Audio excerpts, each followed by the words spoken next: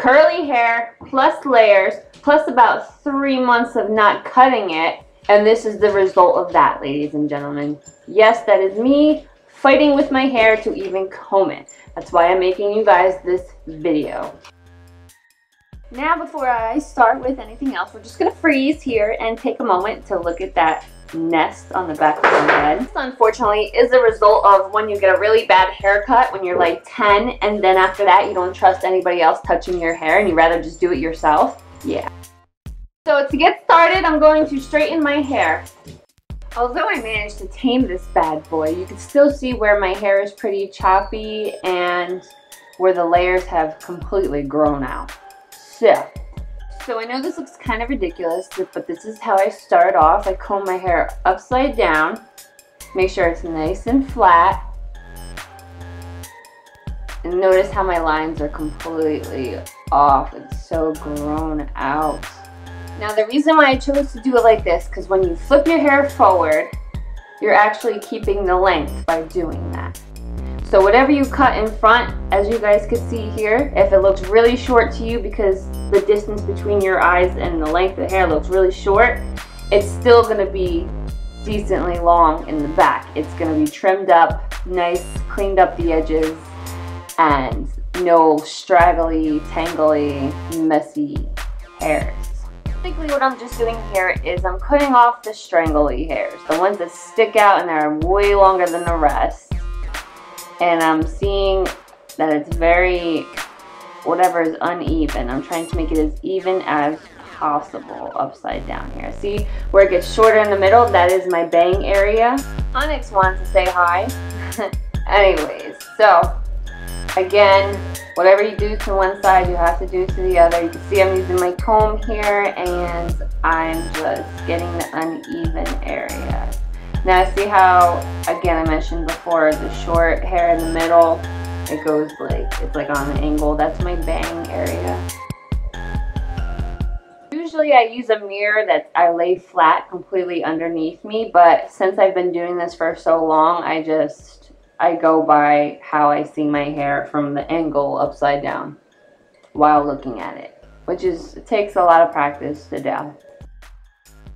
This next part was a little bit more in detail. I had to go in front of my mirror. Sorry you're seeing me twice. That's the only way I can set up the camera. This way you can get my full entire head, not just like a weird. So now I'm just going in and I'm pulling all my hair forward again like you saw before, and I'm going to tie it in a hair tie.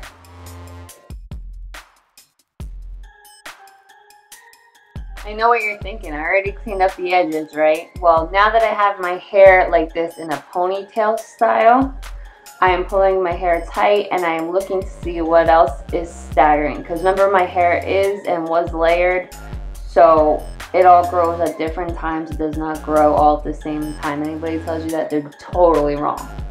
So I'm cleaning up the edges again, trying to make it as straight across as possible. Now for the fun part.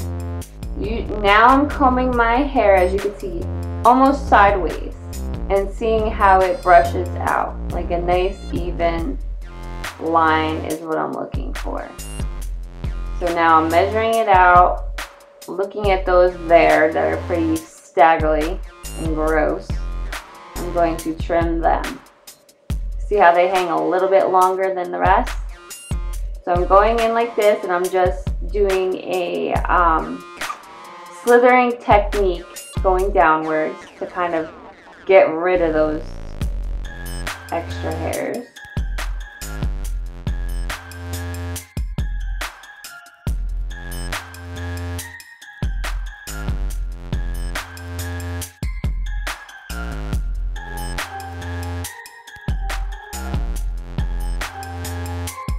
I really come to this conclusion, I've been cutting my hair like this for a while now, that if I comb my hair sideways, I'm looking at it from a side profile, and if it's not going on an angle upwards in my ponytail, then I'm going to make it on an angle. This way I can trim all the dead layers in between, because when you flip your hair upside down or back to the way it's supposed to lay, the front is going to be the shortest, the front of my ponytail is the shortest, and then the back is the longest.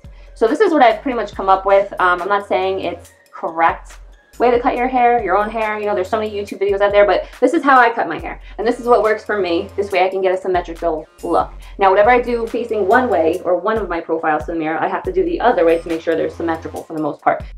Now, as you guys can see, I'm in a completely different angle in this video because I am cutting it on the side. You see how it goes straight down and then it kind of like bump? Yeah. So we're gonna straighten that baby out.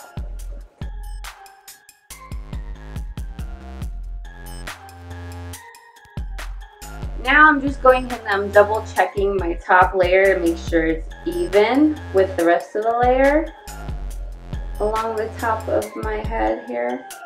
So I'm just going ahead and doing that.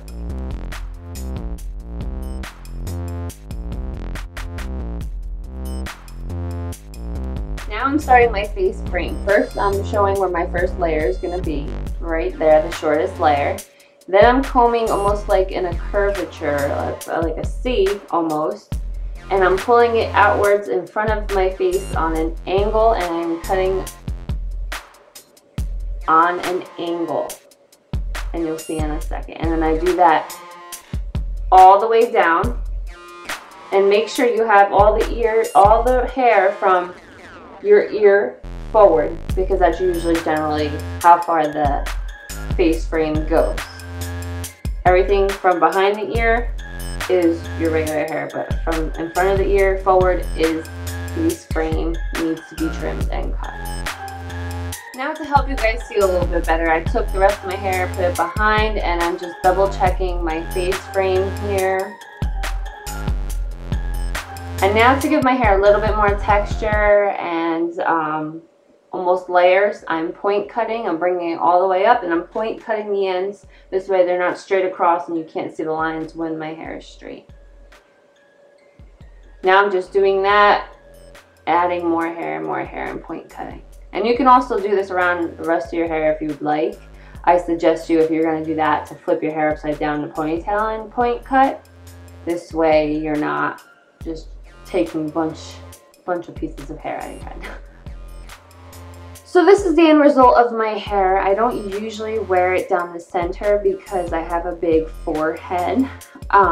Anyways, I like to wear it flipped, one side or the other, and as you can see, all the layers are coming in nicely. They're all falling nicely. They're not choppy and gross and whatever else. I usually don't ever wear my hair this flat. I usually blow dry.